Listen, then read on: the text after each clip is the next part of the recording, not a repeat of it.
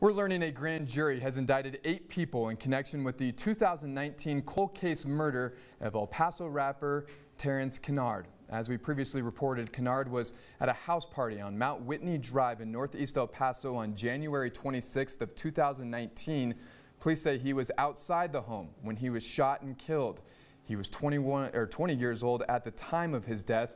According to court records reviewed by KTSM, the 8 people who were indicted in late November on capital murder engaging in organized criminal activity and gang-related charges. Their names are Dion Bridges, Jacob Willis, Miguel Ferrer, Marcus Moore, Juan Noria, Obinada President Brianna Levitt, and then Savannah Smith. The suspects' mugshots have not been made available, and the indictments do not state what role each person played in the murder. Bridges is also facing an unrelated assault charge of child charge from 2022.